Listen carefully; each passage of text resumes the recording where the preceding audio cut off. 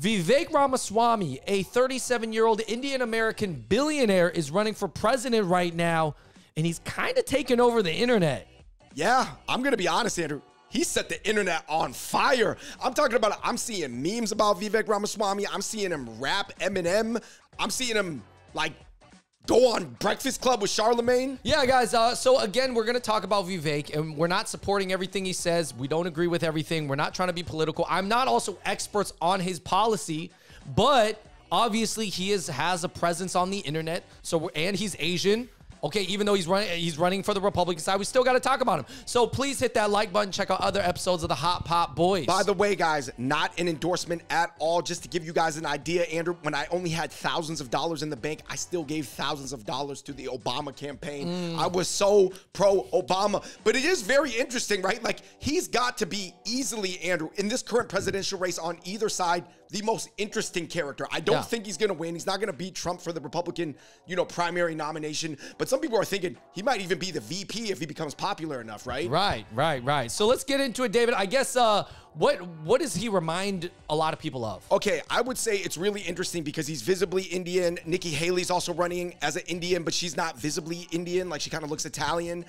So I think a lot of people he reminds a lot of people of Andrew Yang.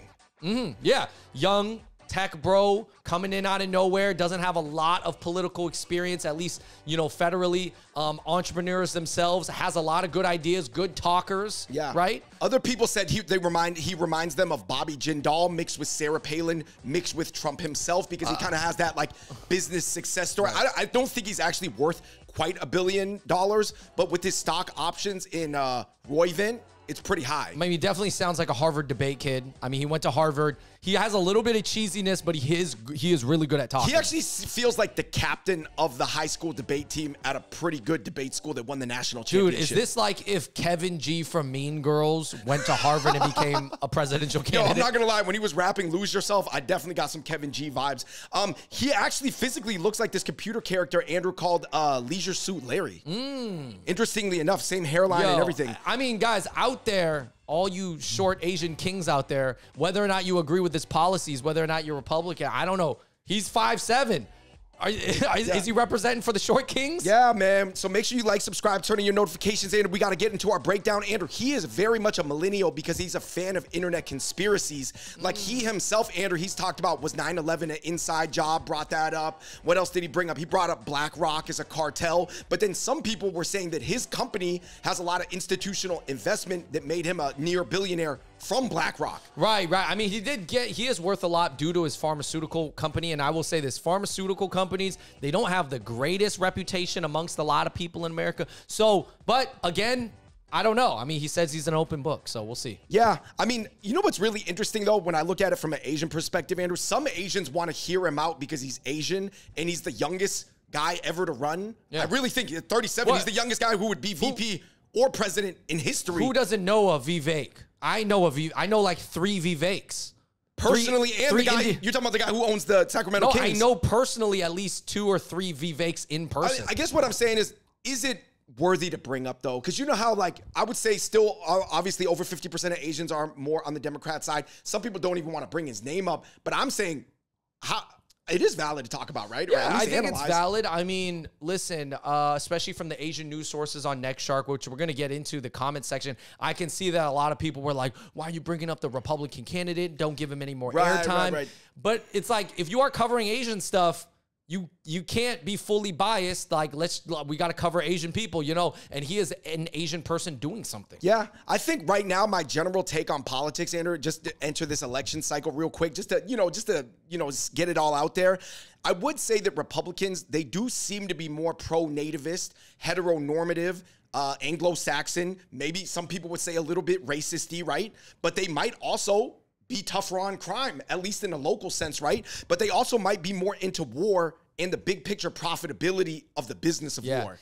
And I think that is kind of the oxymoron of Vivek Ramaswamy right now. From what I know, and I've only watched a few interviews and read some articles, but he is very heart, at least what he's saying, he believes very strongly in like two genders. He believes climate change is like essentially a hoax. These are all things that Gen Z and millennials do not agree with him on. Oh, yo, he wants to raise the voting age to 25 unless you do civil service. Yeah, so he's a young guy with kind of an old soul. Now, he might just be saying those things just to get elected because he's a young Indian guy, so he still has to appeal to the major Republican base to even have a shot. But I don't know. You guys let me know if it's working. Yeah, I would say that Democrats in general, Andrew, would you agree with me? Definitely more open-minded to more different identities that were traditionally marginalized or disenfranchised. And they're okay with having those identities or minorities in powerful positions. And they're also okay with general overall system changes. But sometimes it feels like the team can be so idealistic, it complicates their ability to run a tight ship. Yeah. Yeah, I mean, you guys let us know in the comments down below how you guys swing between Democrat or Republican if you had to choose. Yeah. I know neither party is perfect right now, but... Listen, I remember, it's funny, Andrew, 10, 20, 30 years ago, this used to be a really taboo topic to bring up. Hey, are you a Democrat or Republican? But nowadays, I feel like I'm just like, yo, everything's just up for grabs Everything now, is effed up right now. Yeah. So. Andrew, there's this famous quote that's wrongly attributed to Winston Churchill.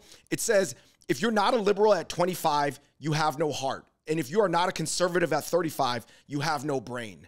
This is a very classic quote, Andrew. Some people thought it was John Adams who said this in 1800. Other guys, people said this was this French guy regarding the French Revolution in 1850. Either way, this concept, the thing that I just said, has been around for about 200 years. And it still, like, kind of applies nowadays. Yeah.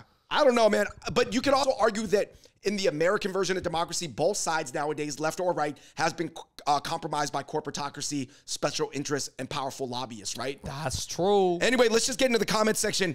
This is from a Indian American message board, Andrew, Daisies. And these are comments from Indians about Vivek Ramaswamy. Yeah, they were saying, he sounds like the try-hard cousin at every family event.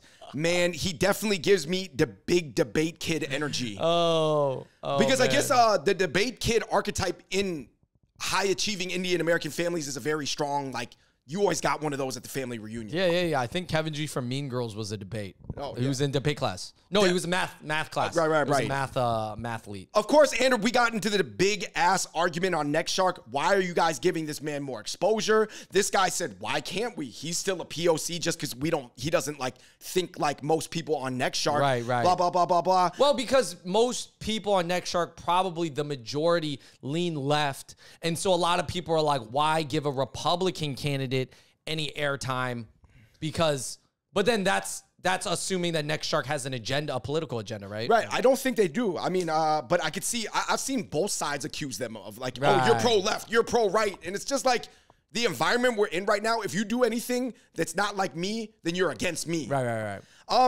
What do you think about the part, Andrew, in the first Republican debate where he said, I'm a skinny guy with a funny last name? A lot of people were criticizing him because he took that line from Obama, but he didn't attribute it to Obama. Like when he opened up on the debate stage.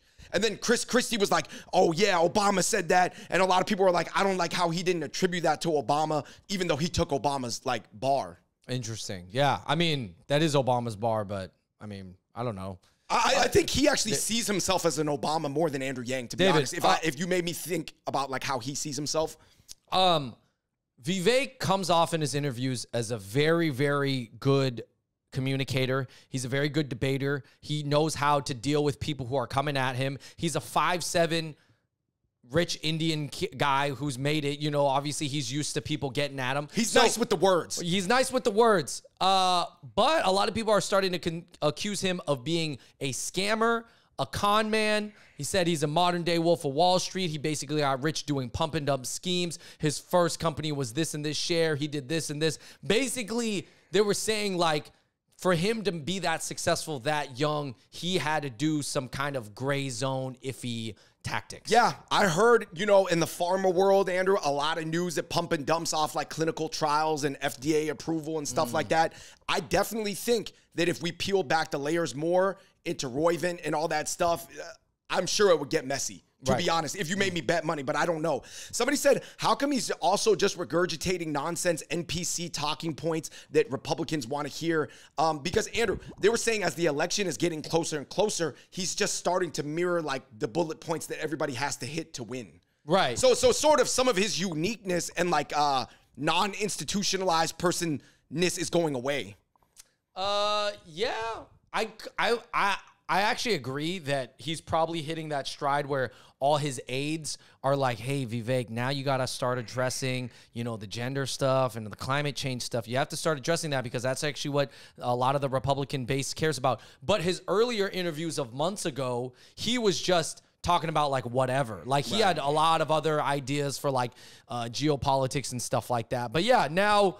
yeah, he's going to have to pander. He's pandering. Andrew, some people were really mad about what he said about just giving Taiwan to China after America develops its own semiconductor like cycle. Right.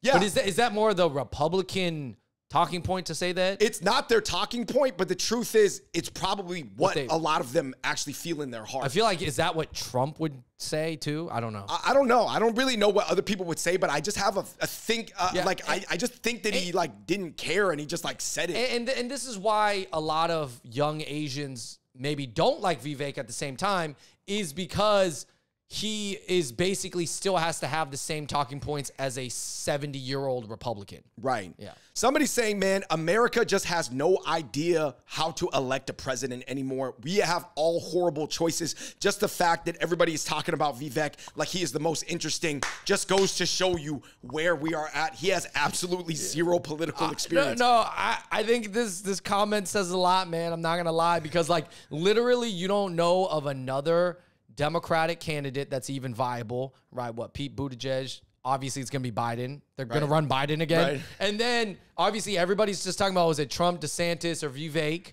You know, and it's just like, Vivek he seems like a breath of fresh air, at least on the GOP side. He seems like a guy who can capture some of the young Democrat votes. Or moderates, at least. Or moderates, or undecided, independent, whatever. Exactly. Andrew, let's get into some Asian talk here. Somebody said, how come Vivek is considered Indian, but Nikki Haley is not considered Indian? Oh, my God. This is actually a really good question because, Andrew, this is my theory. In America, it pretty much just goes off how you look. And Nikki Haley does not look like an Indian person to most people. Yes. Nikki Haley is white passing. Her name is white passing because she doesn't use her full Indian name, which is Nimarata. And I believe she married into a Christian family. Right. Okay, so she's... although she definitely is of Indian background. I'm not taking that away. Right. There's photos of her in the sari. Yeah, so real quick, if you guys are confused at all, I had to look into this, Andrew. Apparently, there's like 3 major looks in India. One is like Dravidian, one is Indo-Aryan, and one is Iranic Indo. So Vivek and like Aziz Ansari would more fall into the Dravidian look? Probably Dravidian mixed with like Indo-Aryan, and then I guess like... Nikki Haley, if you made me guess, is more like Iranic. Like in terms of maybe have a bloodline traced back to Iran. Sure. Right, and people from Iran can look more white. I don't know, man. Andrew, how much do you think it is a big deal? Because Vivek doesn't try to really like play it up. That, Andrew, he is actually a Hindu vegan who speaks Tamil fluently, but he does not like show that off. No, I don't think he's trying to. I don't think that's going to get him a lot of votes. Right, because people will feel like it makes him too foreign, right? Yeah. I think that it's really interesting, though. Do you think at some point that the Republican base will be like, what? You ain't Christian? You're still Hindu? You didn't convert like Bobby Jindal? Oh, that's interesting. I think he's really going to try to not talk about his religion. But I think at the end of the day, he's ready for people to point it out. He's going to be ready for people to point out pretty much any diss they have on him. Right. You're saying that he's ready if he's got to go head up with Trump and Trump goes, oh, Vivek, what religion do you subscribe to? Which God do you believe in? Yeah, I don't know. But what do you think about this argument about like from the whole POC angle that like Republicans are against POCs, so why is he running as a Republican? And it's like this guy said, does he not realize that not a single person in that room would ever care about him or be by his side if he wasn't a strong contender in the Republican field? Basically, like if you weren't a strong batter for your squad, they wouldn't inherently care about you at all. I think that's just a lot of Asian Republicans or minority Republicans have already dealt with that question.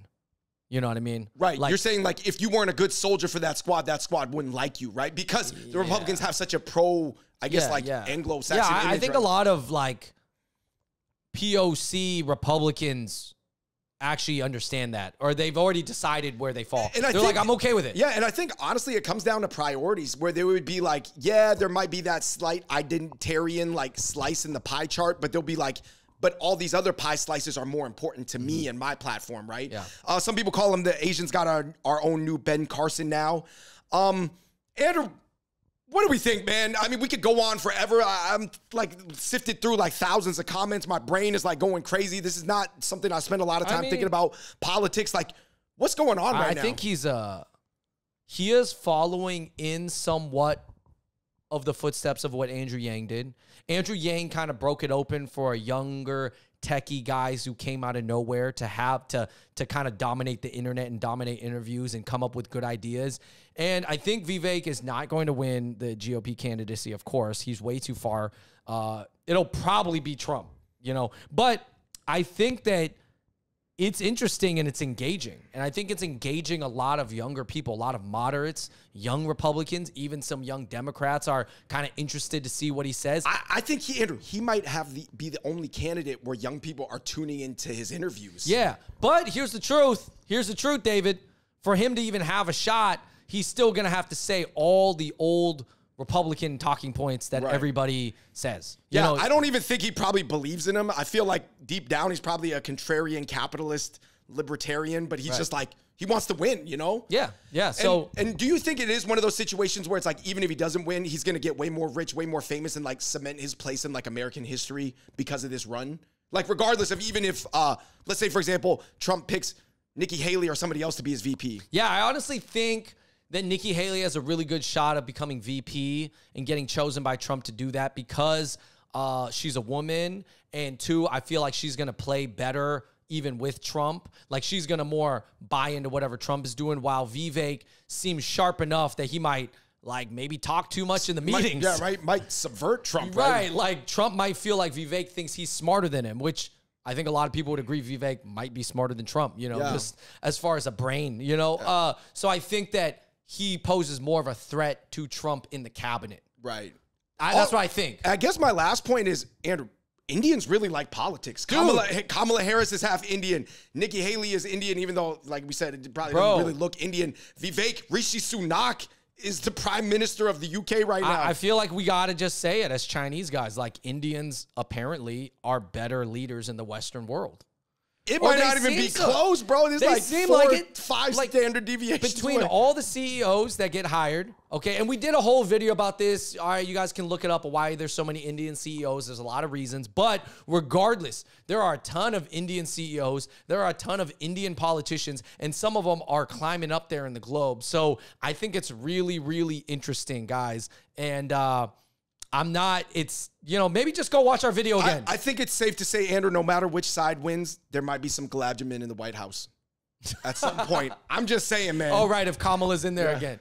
Yeah, I don't know, man. All right, everybody, let us know in the comments down below what you think about the current political race. Are you just done with politics? Are you curious about Vivek Ramaswamy? Do you support him? Do you not like him? Let us know in the comments down below, because he is a full Indian guy with an Indian name, with an Indian wife.